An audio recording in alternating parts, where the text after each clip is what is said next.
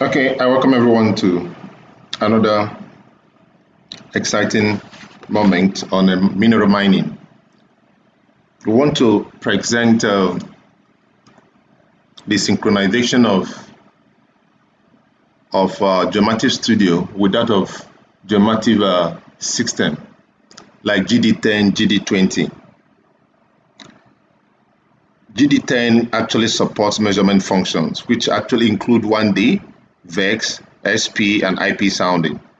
Also 2D and 3D resistivity imaging and that of IP imaging with that of high power IP surveys and as well as underwater and cross-hole surveys. The main measurement parameters actually include the self-potentials, the apparent resistivity, the time domain, the induced polarization.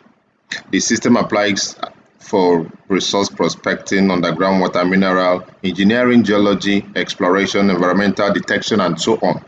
If you watch our previous videos we've released so far on Geomative system, you'll be able to understand some of its function and how it performs. Some people have been asking about some of the interactive software that the system actually uses. Anyway, the Geomative system comes with a software application called Geomative Studio. This Geomative Studio actually is a system, is application you can use for your script management. It manages your scripts, and you can actually use that to synchronize all your data from whatever you've actually gathered in the field onto your system. I've made a video on how the script actually set up, so you can check some of our videos on our archives. You can see some of the videos we made previously on the script management and script preparation for 2D, for 1D, and also for 3D setups in the field. So today I just want to show us the connection connecting the GD20 or GD10 system to your Geomative. It actually uses USB ports. The connection comes uses a USB port, and you can actually connect directly to your computer. So immediately you put on your computer, the operation of GD will stop. All the buttons will no longer work. Nothing will be operated again. The system will tell you not to operate the mainframe until all the data have been transferred. So immediately you put on your system and it's connected to your computer, and you open up the Geomative Studio, you see found GD10 device on COM3 will appear. Now you OK it. When you OK it, you see wait, please don't operate. So at this time it's trying to interface with your mainframe. Now it means that you want to actually download your data from your system.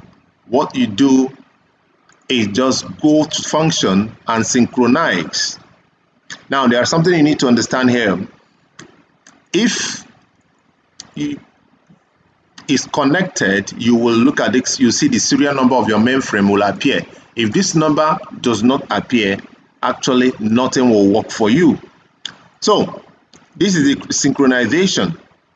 So you look at the connected mainframe, that is the serial number of the mainframe. Then you look at this project information. This is the project in the mainframe. The whole project in the mainframe will appear on this region. Why this area carries some of the the information or the projects that are in the mainframe, the tasks that are in the mainframe. So you need to click the ones you want. For example, these are all the projects. Now, if I click this as a project, it appears here. If I click this project, I click this project or this, you see all appearing. This is a text project, you see. So now if I open up this, you see this appearing. Then look at this. You see the text name will appear here, the text method you use, everything concerning the project you've carried out. The text ID, this is actually automatically generated, and the project ID are automatically also generated. The text zone numbers are automatically, these are actually automatically generated. So you see the created date, the created time, and the script type. This actually shows here that what you carried out here is 2D induced polarization. That is the test method actually used here. So that can actually be seen here. So now this is all the tasks in your mainframe. So it depends on actually what you want to download. What do you want to download?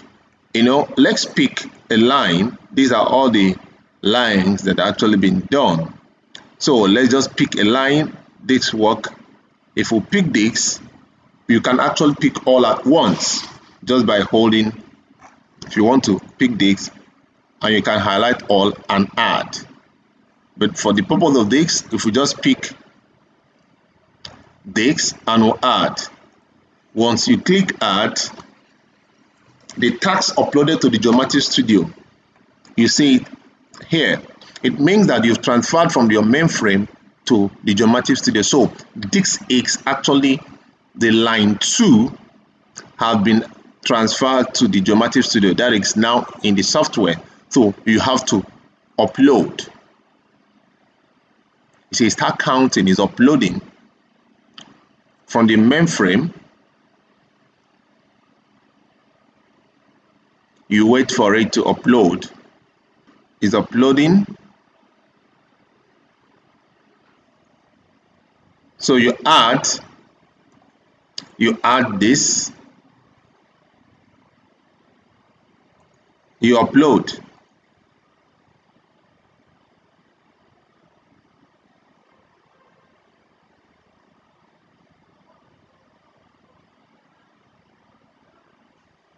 It actually uploaded. So you can close this. Then if you go to project mainframe, you see the lines actually appear here. I uploaded this, see the uploaded lines here. Okay, when you click any of the line, you see all your data.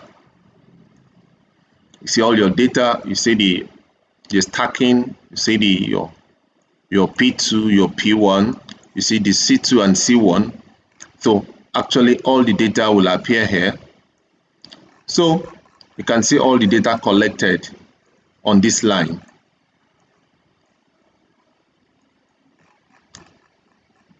Now this shows your grounding resistivity. This shows your grounding resistivity, and so actually from here you'll be able to see the grounding resistivity that was used in the field. So you can see all the status here marked okay. Assuming that there was an issue where someone didn't collect the right data, or possibly the ground resistivity is very high, from here you can see that. So it can be manipulated. And you can see the test date and all that also correspond with some of this data.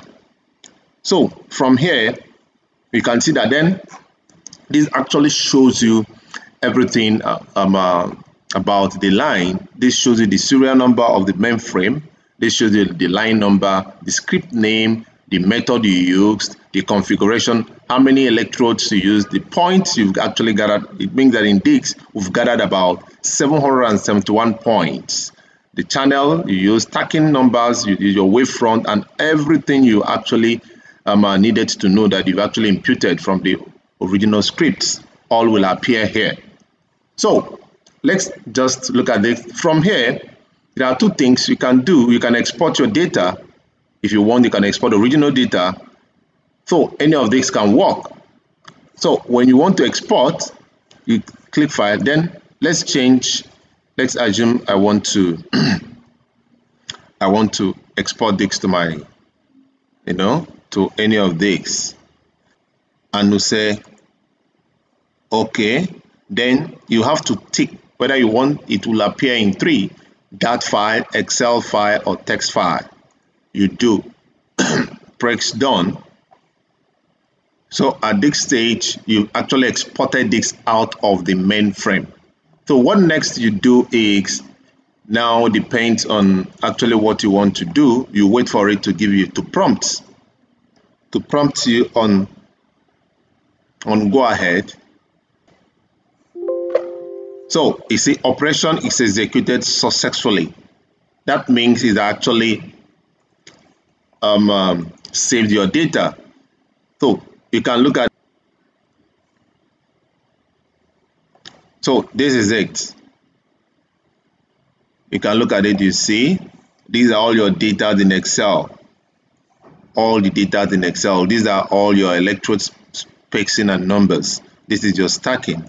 These are your geometry factors calculated. This is your current, your volts. This is your resistivity, your XP, everything you needed to do. So it depends on actually the data you are looking at or what you are looking for. These are all the chargeabilities, the average M1, M2, and M3, but usually we make use of this, and all that. So you can pick what you want, and depending on the kind of application you are using. But if you are using other application that requires that support the DAT file, like the rest, that is the DAT file for you, which you can open up. You can open up your DAT file. So you can open up your DAT file with this, and you see your DAT file. Now, the way it is here, it is actually already been prepared. You don't even need to edit. That is the principal format of this. You don't even, if you are using Rex and other DAT application that actually uses a DAT file, is actually arranged in such a format that you don't need much processing in terms of arranging your data for you to start your your modeling. Then okay, let's just look at, this is the raw data from the system. Then let's just look at assuming we are using, it depends on the application you are using. Some are using Osys Montage, some are using Rex 2D and other. Let's use Rex 2D to see the data. Then we can read the file. We'll save the file on our desktop, and that is the DAT file. We can pick it up from here and we'll open it up. You see, it has read it. Your set data appears this. Now it has read our data. See, we can actually view it. Wow, you see, this is your data. This is exactly the kind of thing you see. You see, this is a very clean data. You can see how clean the data looks like. Just a few data on the surface. You can see these are just few because of the high surface resistivity. You can look at here also. So at this window, actually, you can look at bad data and actually try to remove them, but this, I don't think that this has a very significant thing. You can look at here too. So you can see how clean the data looks like. Though the cleanness of the data depends on the method you've actually used in collecting your data, the resolution, the spacing, and all that. So you can actually say, okay, you don't want this data at this point and this point and all that. So you can go on and make use of your data. You can also transfer to other files and all that. So that is just how to synchronize your mainframe with your Geomative Studio and transfer your data from one software, one application to the other. So I think with this, you can actually see how the raw data from mainframe Geomative actually looks like and how it works with the synchronization software.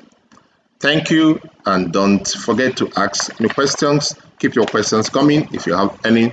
Thanks for actually watching us today, and have a blessed day.